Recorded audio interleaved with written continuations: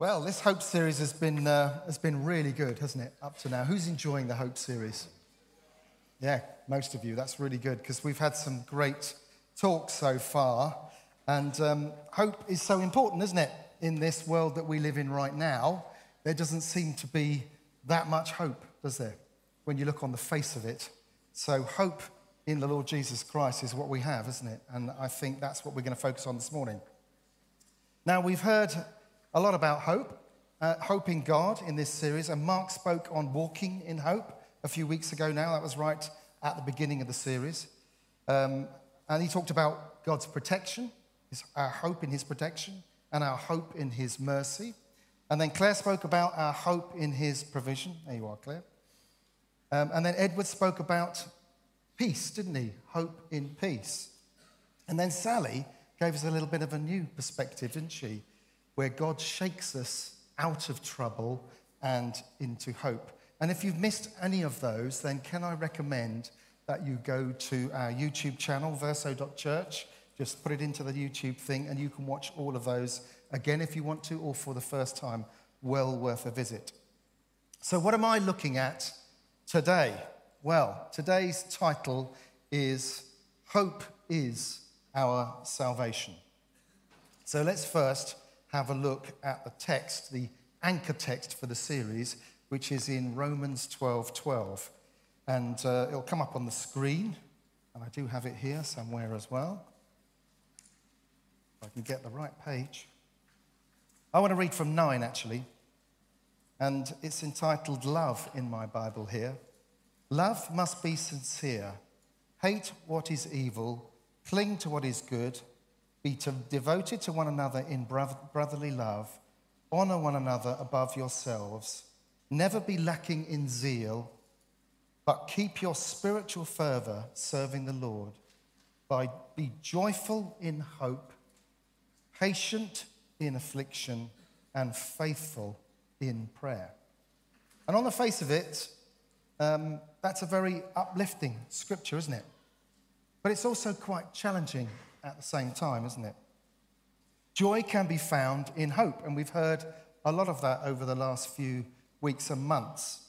We've heard that joy can be found when we walk in hope. It can be found in his protection. It can be found in his mercy, his provision, and his peace. But patience in affliction? Not quite the same, is it? Almost the opposite in some ways. Almost the other side of the coin. We have to be patient in our affliction. So we need to be joyful in our hope, but patient in our circumstances. When we think of hope in its basic form, we tend to think of hope as a way of just seeing life moving forward. It's looking into the future, isn't it? So when we say, I hope I get there when we go on a journey, particularly if we get on a plane, we don't want to crash, do we? We want to get to the other end. When we go for a new job, we hope that the interview goes well and perhaps they'll think that we're the right candidate for the job. When we go to the doctor, we want to hear that he says, no, you're fit and well, your bloods have come back, and everything's okay. And we hope that our children grow up well, don't we? We hope our careers go well, our family stay together, and that our health is kept well for the rest of our lives. That's what our hope is like as a basic level. And I think we share that with everybody that walks on the earth, don't we? We hope for many things, and much of the time, actually, our hopes come true. But hope has an enemy, and that enemy's name is fear. Hope's antithesis, perhaps, is fear. It's like hope has two sides. One that you can get behind because it brings everything good, but then the other side, the fear, brings everything bad, doesn't it? Fear, like hope, still looks into the future, except it gives you the possibilities of everything going wrong rather than everything going right. And without hope in God, we are easily susceptible to fear, aren't we?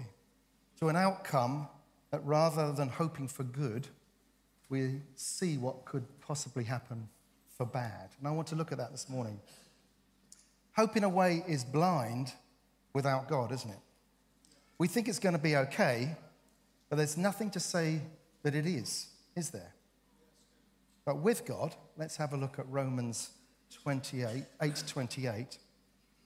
Now, we know, as Christians, that in all things, God works together for the good of those who love him.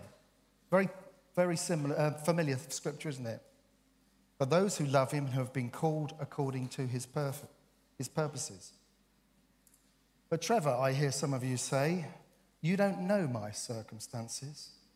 It's easy to stand up here and talk about protection and peace and mercy and provision, but you're not living my life right now. And I can tell you that hope is in short supply, and I'm sure there's some of you that feel that way right now. I'm really up against it. Perhaps you are. Trouble's at your door. The future perhaps isn't as certain as you thought it was. It doesn't look very bright. But how can we have joy then in hope? Let me tell you, I hear you. Some of you are probably thinking, how do I get that joy? You don't know how I'm living right now. And I want you to hold on to that thought. But I'm going to tell you some stories now. Do you like a story? I like a story. Do you remember Max Bygraves? He'd go, I want to tell you a story. You probably have to be over 50 to understand that, but, and I am. So, stories. I've actually got 4 stories. I've got plenty of time as well, so I can tell them to you. I've got 4 stories. They're short stories, and they all contain a bit of fear. And they all contain boats, interestingly enough. My first story is when I was a child. I think I was probably 8, 9, 10 maybe, and we were on holiday, and we went to Pembrokeshire. Anyone been to Pembrokeshire? It's in South Wales, that bit that sticks out the end there into the Atlantic Ocean. Or is it the Irish Sea? One of those.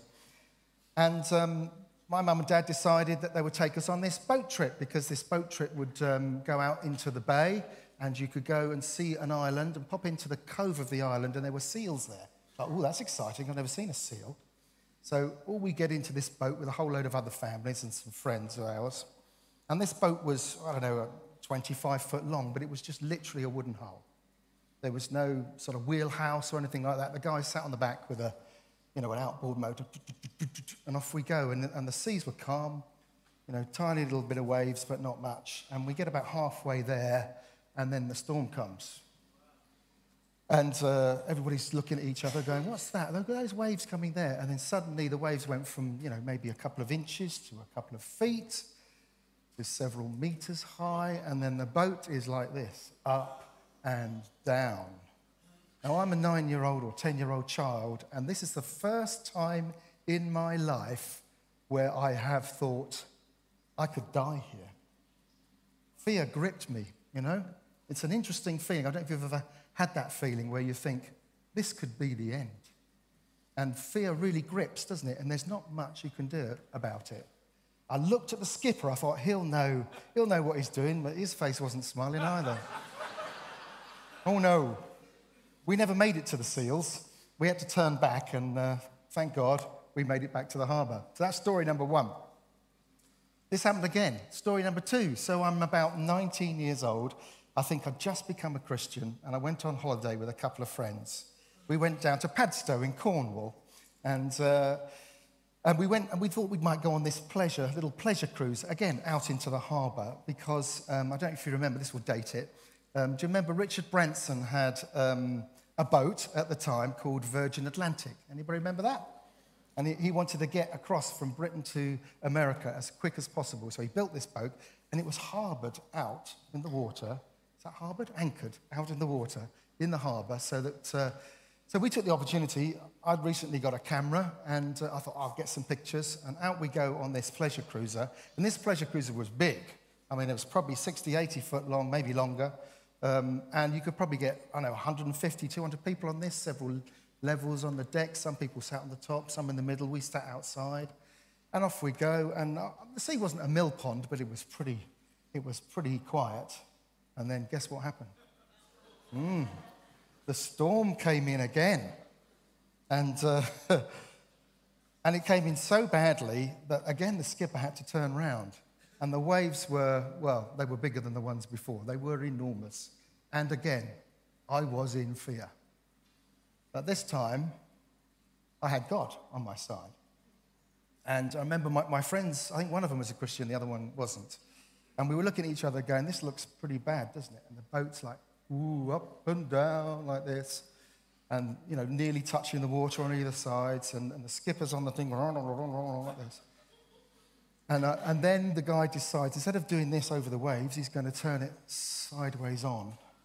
And then you can imagine the boat was going, ooh. And I thought, that's it. This is the end. And then I heard a little voice in my head go, trust the skipper. He knows what he's doing. And he did. And he got us back to shore. And so that's story number 2. Story number 3. This is a bit more recent. Maria and I were invited to go on a canal boat. No chances of waves on a canal boat. Nice, 4 miles an hour, fairly steady. You don't even get choppiness on a canal boat. Anyone been on a canal boat? I've been on a few times. It was friends of Maria worked with this lady, she was a colleague. So her and her husband said, we've got this brand new boat just been built. Would you like to come out for a trip? One weekend, I think it was a Saturday or something. So we go on this boat, and the guy says to me, would you like to drive a bit, get on the back on the tiller? So I thought, that's a good idea, I'll do that. So off we go, and then you come to a lock, and I said, do you want to take over? He said, no, you take it in, no problem. So he goes out, gets off the boat, I potter into the thing, and of course, one thing you're not supposed to do when you get into a lock, we were going downhill as well, which didn't help, was you mustn't back the boat up into a thing called the sill, because the back of the boat gets caught on the sill. Now, I was worried about this brand new boat getting scratched on the gates at the front of the lock. So I'm backing off as he's letting the water out, and then I catch the very edge of the boat on the sill. And I'm like, oh no, so I'm wiggling the tiller to try and get it off, and it just wouldn't move. So then I realise we're in trouble, and the boat starts to tilt like this. So I shout, Nick, I'm on the sill! And Nick, who's right down the other end of the thing, he literally just opened all the lock gates, and all the water was coming out. So he said, without even, worrying, oh, it's okay, I'll sort that out. So he closes the gates very slowly, walks across the thing, closes the other one, and at this moment, the boat's getting tilted, and then I hear the crockery smashing inside the boat, and the lady of the boat screaming at the top of her voice in abject fear. She's in there with her 3-year-old, and I'm sitting on the back not knowing what to do, helpless, not knowing what to do, realizing that I've only just met this guy and I'm about to drown his wife and 3-year-old child. But that sense of fear, it gripped me and it gripped her particularly. She'd been through this situation once before and she thought, oh no, it's all happening again. And that sense of fear is really, at that time, there's not much you can do about it, is there? I felt hopeless. Now, this guy was calm as a cucumber. Did those gates, went back, put the water back in, all okay. So, that was story number 3. So what is the moral of those stories? Well, firstly, that fear can grip us all of a sudden. It comes out of the blue, and it gets you, doesn't it? Sort of that feeling of sinking. So that's the first moral. The second is, don't get in a boat with Trevor. Well, not if he's driving it anyway. But I want to tell you another story, and this one comes from the good book. This is from Matthew 8, and starting at 23. Hopefully it will come up on the screen if you've got it. Devices or your Bible, you'll better read along with me. I'm reading from the NIV. So just a bit of context of this. Jesus, just a few pages before, has been up the mountain, talking to people and doing the Beatitudes, and then he's done a few miracles, man with leprosy, the centurion, remember that centurion where he comes to him and says, heal my servant? That's all happened, and Jesus is tired, and he says to his disciples, come on. And he said, and it starts at verse 18. When Jesus saw the crowd around him, he gave orders to cross over to the other side of the lake. No, I'm sorry, I'm too far ahead. 23 is down here. Then he got into a boat, and his disciples followed him. And without warning, a furious storm, recognize the story, came up on the lake so that the waves swept over the boat. But Jesus was sleeping. The disciples went and woke him up, saying, "Lord, save us, we're going to drown." He replied, "You of little faith, why are you so afraid?" And then he got up, rebuked the winds and the waves, and it was completely calm. The men were amazed and asked, "What kind of man is this? Even the winds and the waves obey him." Now, this is quite a short and concise story, isn't it? And I think there's more to this than meets the eyes. And I think you're going to have to give me some license for a little poetic bit around the edge of the story. So I want to dig a bit deeper. Now, interesting enough, if you see at the beginning, Jesus initiated this trip. It wasn't the disciples said, "Quick, let's get him in a boat and off across the other side of the lake." Jesus said, "No, let's get in the boat." And when Jesus did something, there was always a reason, wasn't there? It wasn't just, "Oh, I fancy a trip on a boat. Don't go with me." But there's always a point of learning, isn't there? And so what are we learning? Let's think about that as we just go through the story. So the furious storm came. I know what that feels like, a furious storm. And the waves swept over the boat, didn't they? Now that doesn't mean that they were just going up and down. That meant it was really bad. Water's coming in, and I can imagine the guys trying to get it out as quickly as possible. In fact, I know Mark spoke on Jonah last week, wasn't it? And when you were speaking, I was thinking, I'm doing a boat next week. So suddenly, like before, and in my stories, their circumstances had changed. They were in impending danger. But they were fishermen, weren't they? Well, 4 of them were.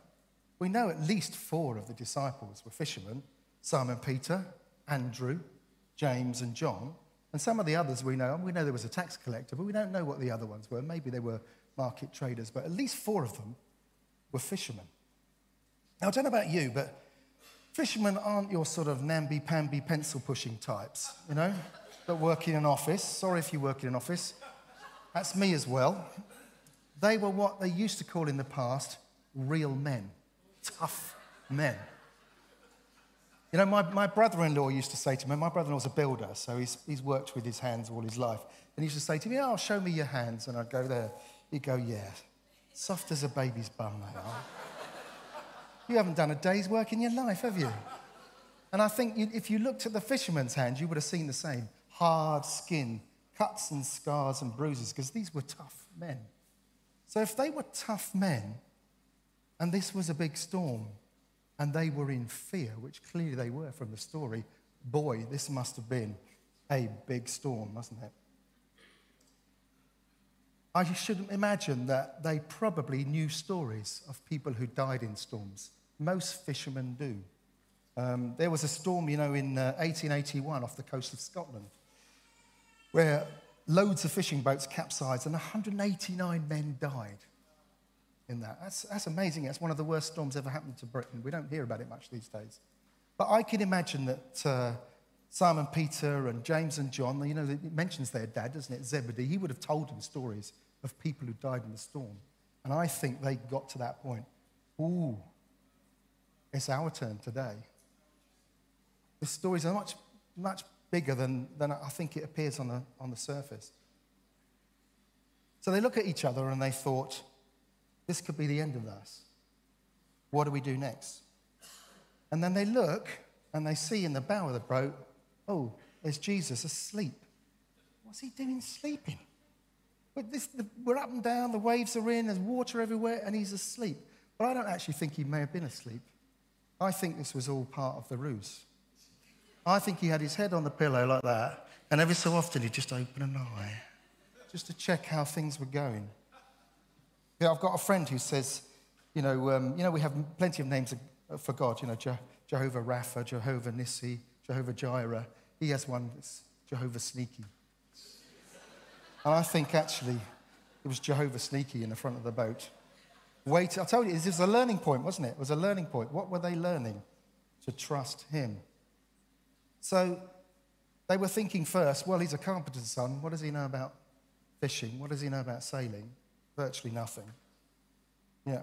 Or he was a preacher, a rabbi, a teacher. Is he going to help us with getting this boat out of this storm? Probably not. But then they thought again, didn't they? They thought, well, we've just seen him do miracles. We've just seen him heal the blind. We've just seen him just command healing into that centurion's servant from a distance. And it just happened. So they suddenly realized this guy was more than just their rabbi. He could command stuff. So they woke him up. Off they go and they wake him up. Jesus, Jesus. And they didn't say, oh, we thought we'd better just let you know that it's a bit choppy out here. No, they went over to him, and what did they say? They said, Lord, wake up, save us. We're going to drown. They were gripped by fear. Fishermen who'd seen this again and again and again, they were gripped by fear, weren't they? And that's what our lives are like sometimes. We get gripped by fear. So they were at the end of themselves, weren't they? And Jesus said, and here's the learning point of this whole story. He said, you of little faith, why are you so afraid? Interesting words. In other words, don't you know me by now? Have you not seen me? Can't you trust me for your life? And when we're in those circumstances, we need to learn to trust him for our lives. Because fear grips us, but we know that he is our Savior. And then Jesus turns to the storm, and I like to think quite calmly, just like my friend who was at the end of the lot. And in a nonchalant way, he rebuked the winds and the waves, and it was completely calm. Go away, I've had enough now. Calm down. Because he was in charge. When Mark asked me to do this talk a few weeks ago, I had a few dreams and sleepless nights and thinking about what hope means for us and how fear, as I've described it, can grip us and take focus off his perfect peace and onto all the possible outcomes of the situation, as I mentioned earlier. Our circumstances get the better of us, don't they? And then as I was awake at 4 a.m. one night, God just gave me some pictures of people who are in circumstances that perhaps feel more like fear than they feel like hope. I believe that there's more than one of you here that's had a recent diagnosis of cancer. And we call it the big C, don't we? It's gotten to be a major focus in your life. Quite understandably, of course. But God wants to make that big C into a little c, because your hope is in him. I believe there are some people here who are living with a degenerate and debilitating disease and can't see a future, can't see a hope. Nothing's going to change. The fear of that perhaps grips you at times. I think there are parents here who are struggling with their children's behavior and trying their best to navigate nurturing and growing them well, but they've got a fear for their future. How's this going to work out? And somebody's lost their job, maybe more than one of you, and fear they won't be able to pay their bills and look after themselves, or perhaps their family. Some are here in fear for their marriages. They can't see a resolution. They've said too much. It's gone too far. They stopped communicating, and they wonder whether there's any future at all. And to all of you that have these or other fears that take time and take hold, I want to say this. This is not what you were designed for. God intended that we live a life without fear and anxiety.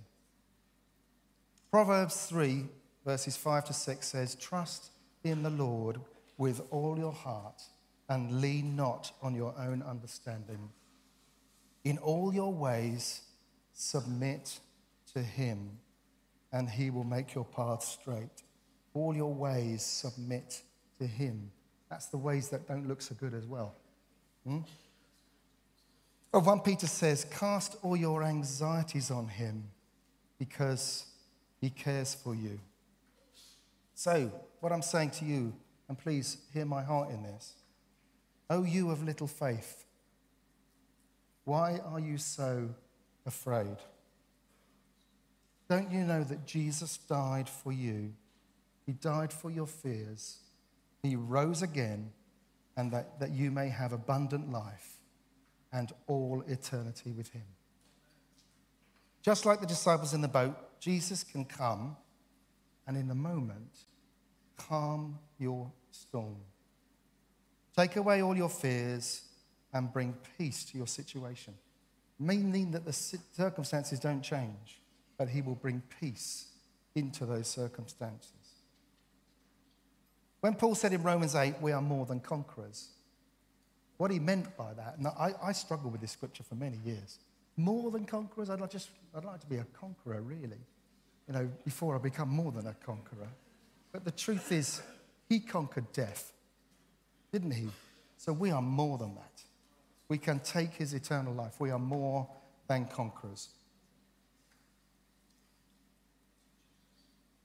I want to finish with just a picture that you're all very, very familiar with.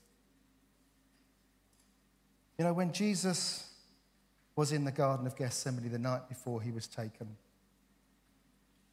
he was in fear, or as close to fear as you can get. Remember in the scriptures it said he sweated blood. I don't know about you, but I've never sweated blood, not in all my fear. But he knew what he was facing. He knew what was coming. What was coming was the most abject cruelty in the shape of the cross. The Romans crucified people because it was the worst form of torture there is.